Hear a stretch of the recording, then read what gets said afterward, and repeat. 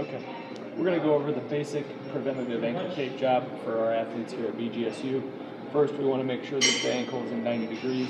We use heel and lace pads to protect the anterior and posterior of the ankle. We use pre-wrap. I started over the heel and lace pads to hold the heel and lace pads on. I like to secure the midfoot with my pre-wrap, close around the heel, and go up to the base of the calf. While you're practicing your tape jobs, refrain from using the stretch tape. It's a little bit more expensive, and it'll be a cost preventative measure for us. But when you tape an actual athlete, we'd like for you to use some stretch tape to get compression and adhesion around the top of the ankle tape job. Make sure that the stretch tape sticks to the skin. As much as your athlete may not like it, I don't care. So there we have the base for our tape job, and we'll do 3 stirrups. Pulling medial and lateral, and overlapping so that we can increase surface area to prevent the most common ankle sprain, which is the inversion sprain. And then I will typically put a couple of closure strips around the top just to make sure that the stirrups don't fall off, and then do a couple of horseshoes around the back side. 1, 2, and 3. Then I'll begin a figure of 8. I start on the medial malleolus, work my way around the outside aspect of the ankle, and then back over and finish where I started.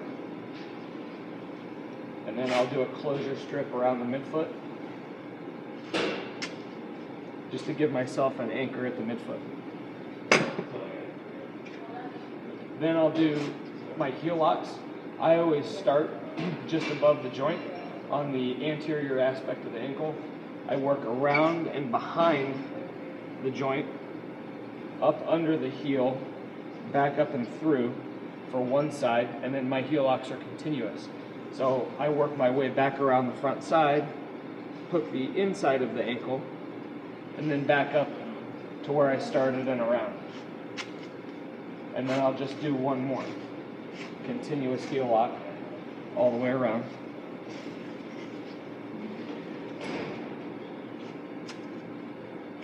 And close things off around the middle of the ankle.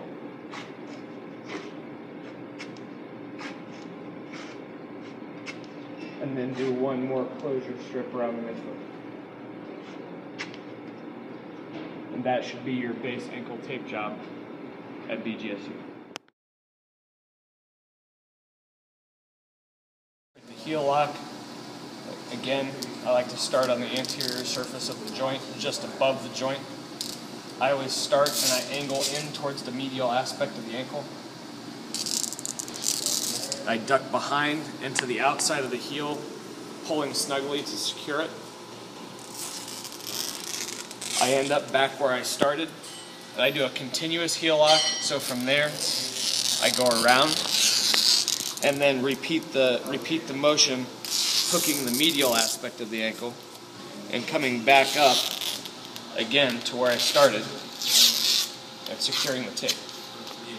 That's one continuous heel lock.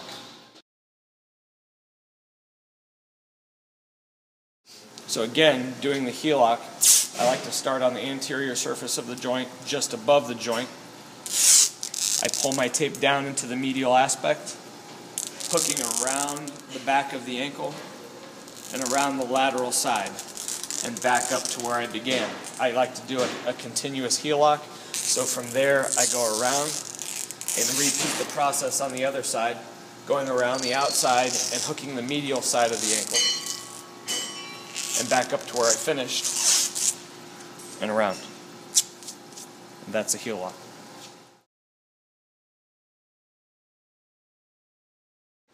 So for the figure of 8, again, make sure that the ankle is at 90 degrees. I always start with my tape end right over the medial malleolus, and I try and angle my tape inward towards the arch instead of going straight down. I find that if I go straight down, it's harder to get the angle that I need. So I'll angle mine in just a little bit.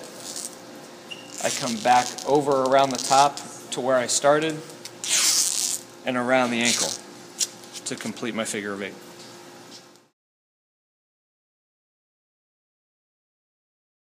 So to complete my figure of 8, I always start on the medial malleolus. I angle my tape inward towards the arch. I go around the outside and across the anterior aspect of the ankle, right back to where I started. I go around the ankle once, and then back to my beginning point.